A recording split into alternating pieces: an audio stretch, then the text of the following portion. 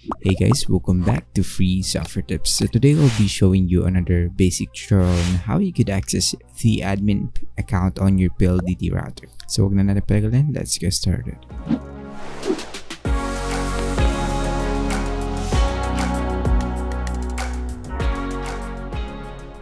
So first off, go to the start menu, right click it, and click on the command prompt as administrator if you are using Windows 10.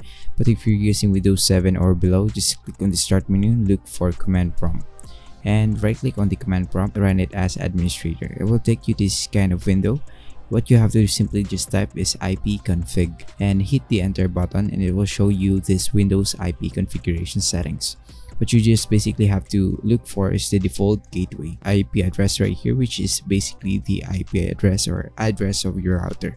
So just simply copy that one and open up your web browser, paste it, and you'll be taken to the login page of your PLDT Home Fibr Router, which is going to look like this. But if you're using Firefox or any browser which you might be able to encounter this kind of issue, you might be shown with this kind of warning potential security risk. Just simply click on the advanced button and click on the accept risk and continue.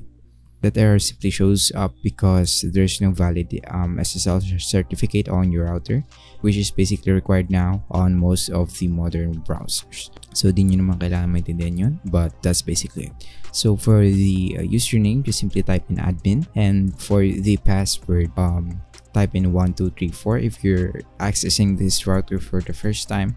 But if it doesn't work for you, you could reset the router by clicking on the pinhole at the back of your router. If you have forgotten the default password or you have changed it before and you have forgotten the password, press the small pinhole at the back of your router for around 10 seconds and wait for it to automatically reset your modem. So I'm going to type in my password right here. Once logged in, simply go to the management tab and you'll be able to change your admin password right here. So that's basically it. Stay tuned and leave your comment down below, and don't forget to like and subscribe. If you haven't subscribed to this channel yet, click that subscribe button and bell notification to get updated with the latest tips, tricks, and tutorials on this channel.